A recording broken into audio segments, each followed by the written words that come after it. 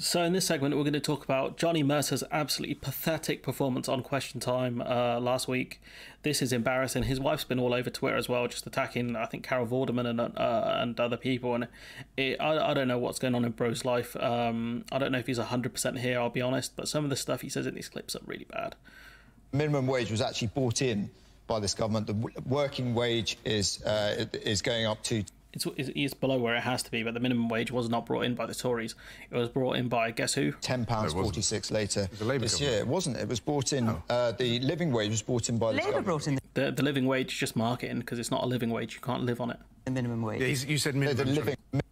So, you know, the living wage is just marketing, honestly. But, you know, he's embarrassed himself there. He gets fact-checked pretty brutally. This is another clip.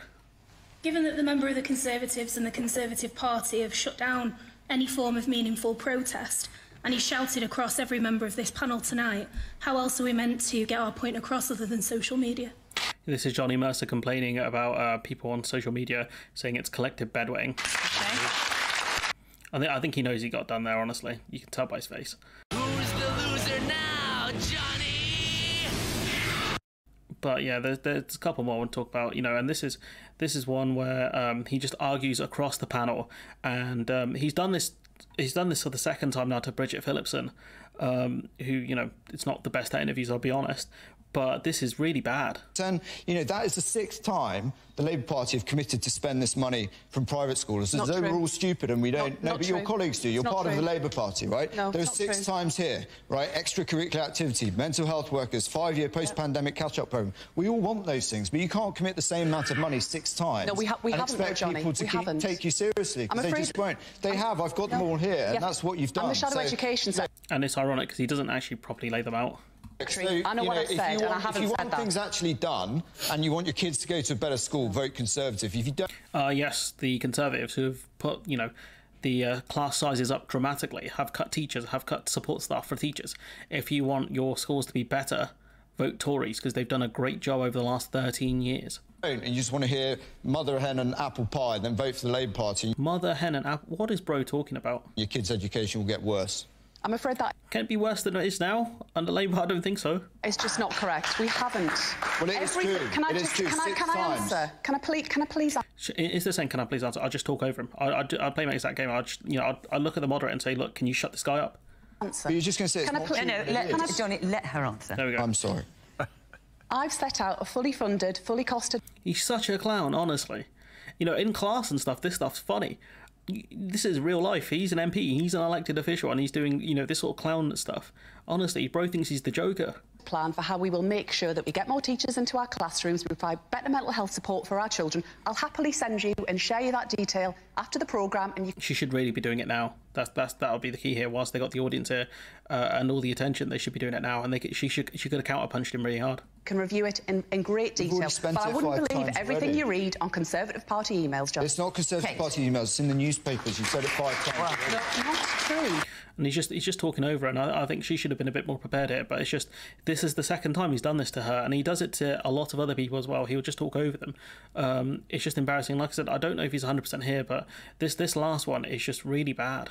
I mean, this idea that Bridget came out with, it depends how much money you've got in your bank accounts, whether you get served in A&E, is obviously garbage. I've never seen anybody... That wasn't the point I was making. Well, you're misrepresenting my position. I don't think you're misrepresenting my position, so I will interrupt you. Can I speak?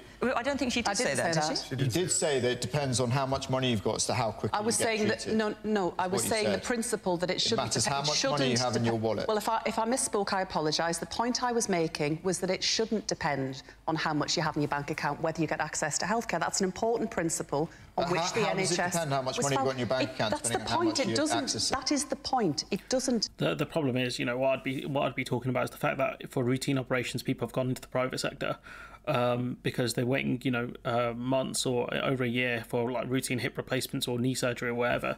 That's the point she should be raising, and I think Starmer's done that before in PMQs, and he did it quite well.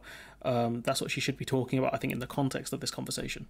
Matter. Yeah. We're getting down a bit of a dead end here. The point is, the NHS is free at the point of need. Yeah. That is an important principle when it was founded in 1948, and I regard it as just important today. Your government has broken the NHS, and now you quibble about semantics. There you go, boom. There you go. That was a brilliant ending to that one. Your government broke the NHS, and you're arguing over semantics, and you can hear the audience are lapping it up as well. That's important. And so what she's, shaky, but I think she got him in the end.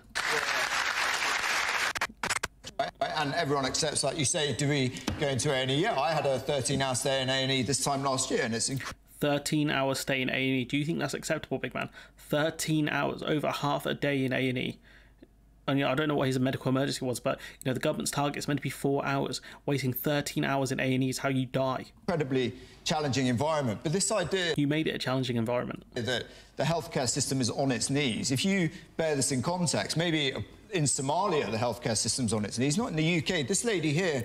Bro is comparing it to Somalia. I'm not going to go as far to say Somalia's a failed state, but Somalia is a state which has had a lot of problems. Comparing the UK, which is meant to be one of the top developed countries in the world, to a country that's developing is the most stupid thing I've ever seen. Realistically, the UK should be compared to European peers. I know the systems are different. Some countries you have to pay out of pocket to get healthcare. It depends on which countries you look at, but these are the countries we should be comparing ourselves to. Canada, for example, even.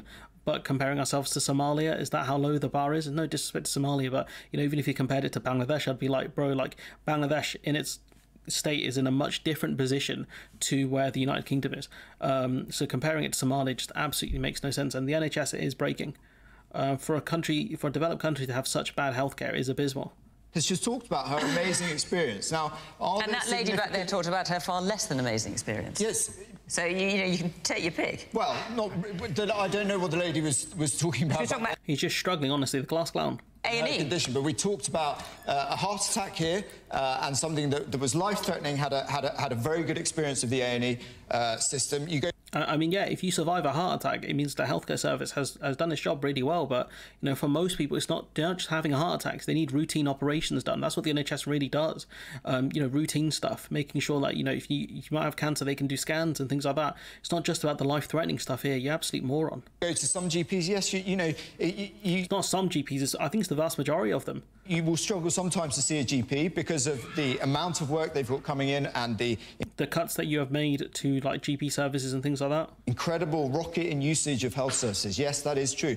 But generally speaking, if you have to see a GP that day, you will go and see us. Cap. That's cap. Until I see numbers, I think that's cap. Been around all the surgeries in Plymouth to make sure that that's the case.